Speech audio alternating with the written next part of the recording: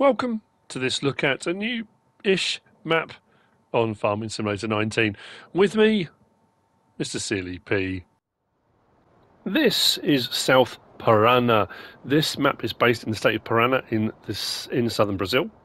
This is by Zéh Henrique, Agro Farm BR, 181.33 megabytes to download. I'm catching up on my map tours. This one dropped the week I was away. With everything been going on over the last week with mods and maps and all the usual stuff, it's taken me a while to catch up to it, but we are now here. It's a nice, colourful, bright map. This is one of those ones, it's a little bit of a tale of two halves for me, personally, my own personal opinion. I'll show you what's here. You can make your own decision as we go round. Are there mods available that the map maker has put in? There's one. We've got the grain silo here, is a modded one. That's the only mod that's available on the map, put in by the map maker. Obviously, any other mods you decide to put in are entirely up to you. We're here at the main farm. We do start with a few bits of equipment and machinery. Now, it does say on the mod hub, the main farm has a silo, supply of seeds and fertilizers, in addition a vehicle workshop. I haven't been able to find the seed and fertilizers anywhere. I've been around all over the place. There's some stuff over here, and this is your fuel tanks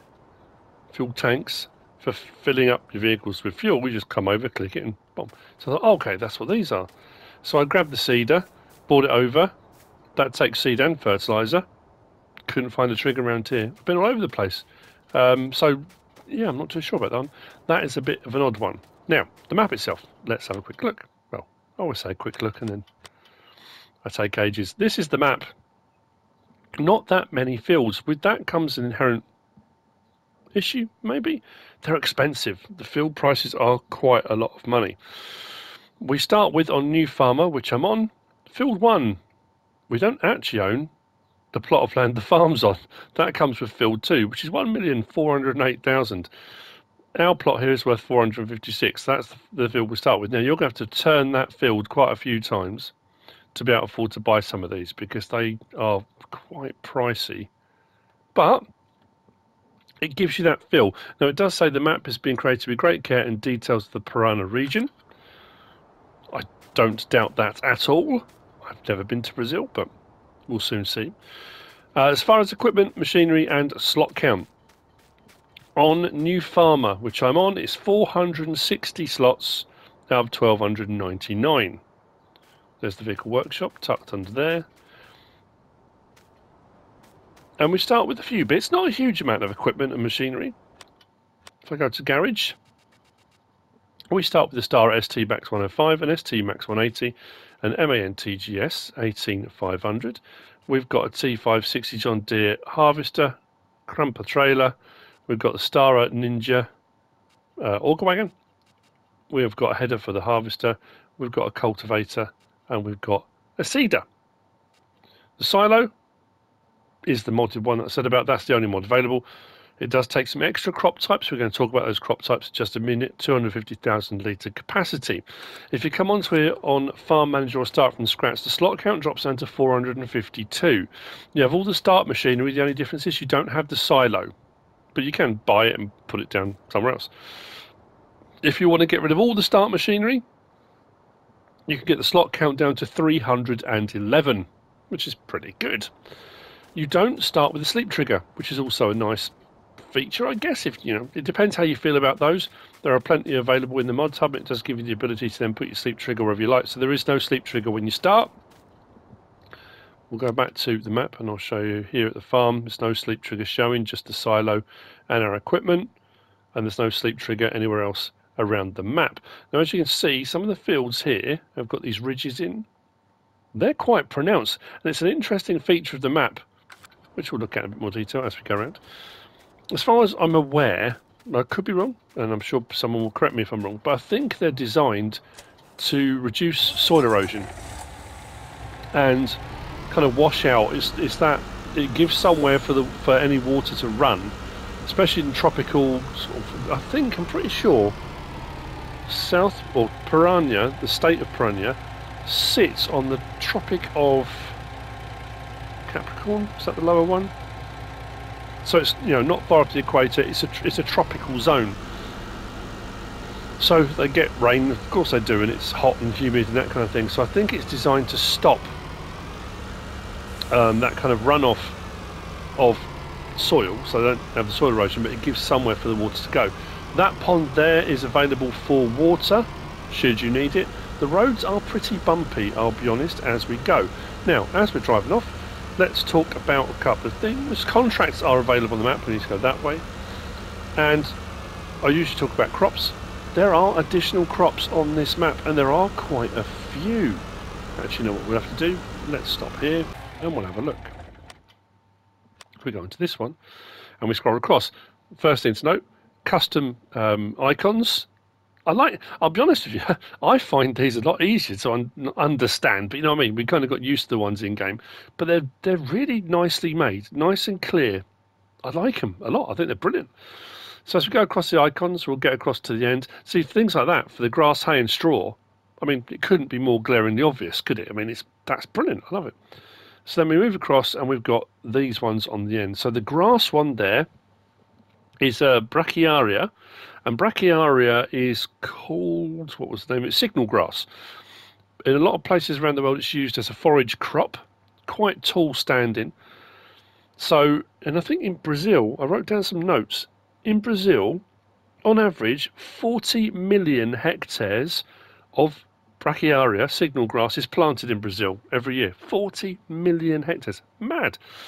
Next to that, we've got rice. Then we have got rye. Then we've got millet. Then we've got black beans. And then we've got sorghum. So we've got quite a few extra crop types on this particular map, which, you know, it's a nice addition to have. Now, when I said this was a tale of two halves, that's fantastic. Don't get me wrong. I think it's great having extra crops. You put them into the ground with seeders or planters. The planters do have them in addition as well to the regular crop types that a planter will put in. So the seeders or planters will put those extra crop types in the ground. Now, because the signal grass, the Brachiaria, is used as a forage crop, I thought, okay, that's cool, so you'll be able to kind of forage that like corn and whatever. So I went along all of the forage harvester headers, and apart from the all crop headers, which are those ones there, your forage headers still only do corn and sunflower. So it is going to be used as a crop rather than, you can't mow it or anything. Actually, I'm going to check mowers. I don't think you can mow it. Pretty sure you can't mow it. No, it's harvested with regular headers. So planted and seeded with seeders and planters. Regular headers are what you're going to harvest all of those new crop types with, or those additional crop types. I wouldn't say necessarily new, additional crop types. So there's no additional equipment been put in for this. It's just utilising what's there already, which is no bad thing. You know, it's kind of, I say, it has to be done somehow if you're going to do it. Now, as far as that goes, though, because it's then done as a regular crop, let's go back to here. Look at the prices. The price there for the Brachiaria, and if you go along to the black bean, the prices are mad on here for those crop types. I mean, the prices are pretty high for the other ones as well. Your rice and your, not rye, was it millet? Yeah. Even sorghum, they're really high prices at the Cooperativa Sudeste. So, additional crops,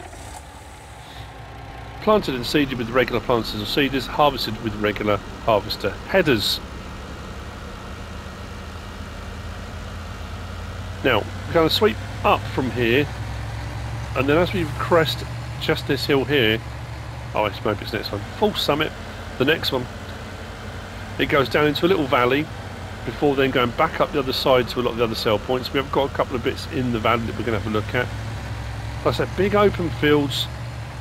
Those ridges might infuriate some people. As we go across this one, we'll come to one here, and this one's actually got crop over the top of it, but I wouldn't have thought you're going to plant your crop over the top of some of those. They're going to be quite hard to harvest, I would think, but they're there. If you stick to the middle of these rows, they're not as bad, but they're pretty bumpy. So, heading down the hill, we're going to take a left and a left again. And that's going to take us to a lime buy point. It is the Caldera Ltda, agricultural limestone. See it on the signs as we get there. It's a huge facility for just a limestone buy point, but it's, whoa, I didn't even notice that huge hole. Onto a better metalled road. Take a left, straight in here. So it's kind of one of those, a lot of people are always crying out for big American maps, or they want big American maps, huge fields to be able to use big machinery. Well, this is a big South American map. Big fields, you can use big machinery.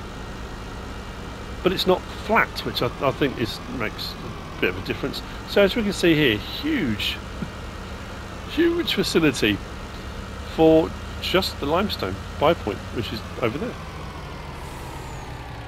Or lime, should I say. But that's there. Oh, that reminds me, before we move any further on, with regard to, we looked at field prices, the periphery of the map is 6,708,000, and it takes in quite a lot. Now, there's no forestry on this map, so this strip here, and kind of the bits we're on now, do have trees, sort of, and that again brings me on to the kind of tale of two halves thing. I think it's probably been done to keep slot count down, but you'll see when we drive along there in a minute. I'll explain it when we get. Now, I was wondering, I don't know how it will be if you're going to pay out nearly 7 million for the periphery, whether you can place other things on here. It's nice and flat. It's one of those things often when you do a map tour, it's tricky, you know. I have done it before where I've checked on a map and I've placed something somewhere and thought, okay, that's great, you can place things. And then people say, well, yeah, but you can't place them anywhere. And you know, I can't check the entire map to see if you can place things everywhere. That's, you know, I don't know where people are going to want to place things. So heading east along the kind of valley floor, I guess, we have got a fuel station coming up on our left, and then next to that we have got the fairer, which is the fair sell point. I think it's like a little market, I think is what it means. It's like almost like a little market stall. That's one of the 3 sell points. So there we have fuel station and fairer, which is just there. Roadside open air supermarket. Market, maybe a supermarket. And continuing east again. Now there's only one lot of animals on here, and that's cows. You see the ridges across the field? It's kind of stepped, kind of almost terraced, but in reverse. So what I mean is, like, the water should come down, hit one, and then roll away from it, rather than taking all the soil with it. Anyway, yeah. So we've got cows. I say cow farm. It's just the cows on it. You have to buy the land to have it, and I think the cows, what did I put it down as? 200, it will hold 200. That's fixed in place. It's not, I mean, it looks like a standard Giants one, but you'll see when we get to it, it's a little bit different. I'm going to cut across there because it'll be a little bit quicker. We've got some barn space or shelter space. Again, nice big open area. Should allow for placeables. Can't guarantee it. Like I said, this will hold 200, so it looks like a standard one, but obviously it's built into the map as the hillside goes away from it like that. Feed trough, I think feed water and bedding there. Your dialogue box is just here for buying, selling, loading or unloading. And then the milk point is right over there, so not right next to it. I'm just checking to see if there's a water trough. I didn't think to look in the field. I don't think there is. This is up in there. I'll do a quick check. It's not going to hurt, is it? Let's have a quick look.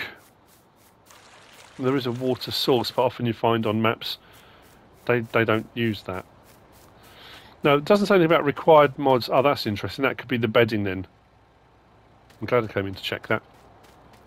Manure point is just there, and the slurry point is just around the side there. Like I say, this is your milk just here. So from here we're going to go back on the road a little bit, then we're going to head up the hill and up in the, well, it's interesting, it is Cooperativa Sud-Est, which means southeast, and it's, I know, just, I'm being picky, I know, I'm sorry.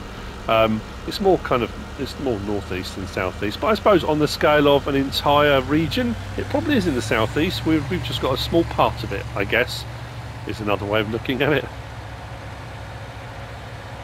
Right, so looking down at my list, what have I missed? Have I missed anything? I don't think so. We'll talk about reset in a little while. Crops we've covered.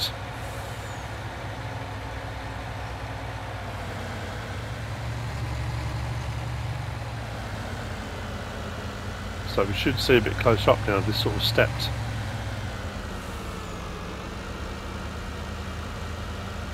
So whilst you buy that plot and that's all one field, it is almost kind of split up into chunks, so you could put separate crop, I mean you could do it on any field, can't you? You could put separate crops in a field, just leave a space and you should be fine, but yeah, it's an interesting look. Now, this map doesn't have a biogas plant, and it does say biogas can be created regarding players' taste, but what is interesting is the map maker has actually put an area for your biogas plant, which you can buy. Big open area, and then you can. There are quite a few biogas mods available in the mods hub. There are loads of silage clamps and stuff like that, so you could build your own biogas plant. It could be part of your storyline if you want to do it. You've been brought into the area to build a biogas plant, and you could gradually build it up as you go along. But I like that. You know, some maps you don't get a biogas plant at all, and then you've got to kind of work out where am I going to put it, then take the land, that kind of thing. I think it's nice that that's been put in ready for you to do if you want to do it. Another big step up there to the northern part of the map, and then heading out to the east again we come to the Cooperativa Sud-Est. Now this is again another one of those, it just feels a little bit, for me personally, I like the layout of the map. I like the stepped hillsides, or like the terracing type thing. I like the biogas bit, I like all the extra crops been added in, all that kind of thing. This for me just felt a little bit, cartoony is the wrong word. It's almost like the buildings have been enlarged to make them bigger, but I don't know. I mean, you decide, what do you think? That's just my own personal opinion. The sell point is just up here. Now this is the sell point that will do all of those additional crop types, as well as, you know, your main crop types there. The fair will do things like potatoes, sugar beet, cotton, eggs, milk, wool, that kind of thing. And then we've got the Usina Parana, which we're going to come to in a little while, and that does potatoes, sugar beet and sugar cane. So the Cooperativa Sud-Est is it's your main sell point really on the map. But again, very large area.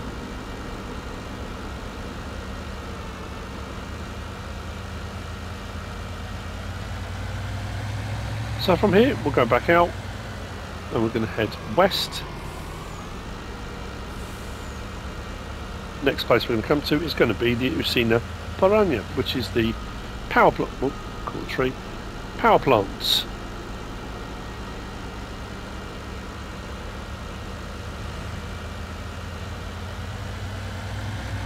It does have a nice sweep. I like that kind of valley feel down in the middle there. Coming right up to that really raised section up to the north. I didn't even actually look when I did the quick whiz round to check the map how you actually get up to that terrace bit. That's a big field section. Oh, I think it's a bit further along. I think it sweeps down to the road. I remember now.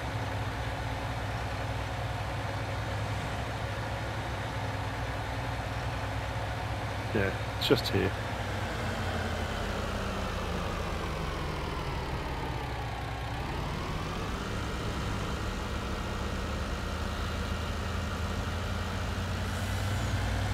So power plant sell point. It's a huge power plant is in here. I like this. It's cool. Tip into the side. I'll say this was like potatoes, sugar beet and sugar cane. Obviously all gets processed, used to create power, like the power plant, and then you've got a spoil heap there when everything's been used out the back. Nice. Let's go back out that way. Next we have got the animal dealer. So we have got cows. You can put anything on you want. The same with any map, you know. Some maps come fully loaded with all the animals already included. Other maps like this one don't. Oh, I meant to show you the trees. Actually, you can see them just over there. We'll have a look. There's your livestock market, animal dealer, just there. Which brings us to the last point, which is the main store.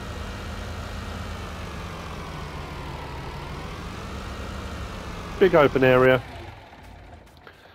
It's a very familiar looking building, although it has been altered to be a John Deere one. It's been a bit weathered. So things like they've got detail on all this. I just felt that the other side, the Cooperativa Sud-Est, seemed to be lacking a little bit. The power plant, fantastic. Again, just my own personal opinion. So we've got the trigger inside for buying, which obviously you can do from your main controller anyway. Reset point is just over here. Big open space, plenty of room for large machinery. Got these ramps here, so if you want to load up step deck trailers, that kind of thing, that might make life a little bit easier. But what I didn't find up here is a workshop trigger. The only one is down at the main farm. Now there are plenty of vehicle workshops available, and again this is a big flat area, although I think this is part of the periphery, isn't it? Which could be a bit annoying. Yeah, I was going to say you could put a workshop trigger on here if you wanted one, but I mean there might be one. There's no disc. And I just have a wander around trying to find one. I think on this particular building, it always used to be round here with a marked out area, but there isn't one that I could see or find. So that's that. Now, are we close enough to that? Oh yeah, I suppose we are a little bit here. So this is what I was talking about, the trees. There's no forestry. And I think obviously to keep the slot count down, we've got quite a few sections of the map well, you have got some nice trees, and these trees are fantastic. There's some mixed in with palm trees, you know, it's a nice blend. But then we've got areas like this where they are kind of cross-section, almost, I mean, they're made to look three-dimensional, but kind of two-dimensional trees. There's a lot of those. I can totally understand why. It's not been made as a logging map or anything like that. But it's, again, it's worth pointing out. It's there. It's not something that can be hidden, because if I don't mention it, the first thing someone will comment and say, "Well, yeah, but the forest bit, the trees, you can't cut down because they're two-dimensional." So I thought I'd point it out while I was there. I think that's the map. We started off down here at the main farm. Came up and out and round. As we came out around this bit, that sweeps away down to the side and goes all the way back around here to field 4. We came all the way out here and went to the Caldera LTDA, along to the Fera and the fuel station, all the way along to the cows. Then we came back along, up the hill, biogas area. Biogas area is 121,000 to buy, and then place whatever you like. The Cooperativa Sud-Est. Then we come back along, all the way past field 9, Usina PARANA, the power plant, animal dealer, and shop, store. That's the map. By Zéh Henrique, Agro Farm BR. As always with my map tools, you take from it whatever you will, that's entirely up to you. I'm just showing you what's here, pointing out some of the features, that kind of thing. Whether you decide to play on it is entirely up to you. I hope you found this useful and informative in some way, shape or form. If you have, please give us a like. If you don't subscribe yet, please do. If you want to leave a comment, feel free. And if you want to share this video, then please be my guest. Whatever you should choose to do. Thanks for watching.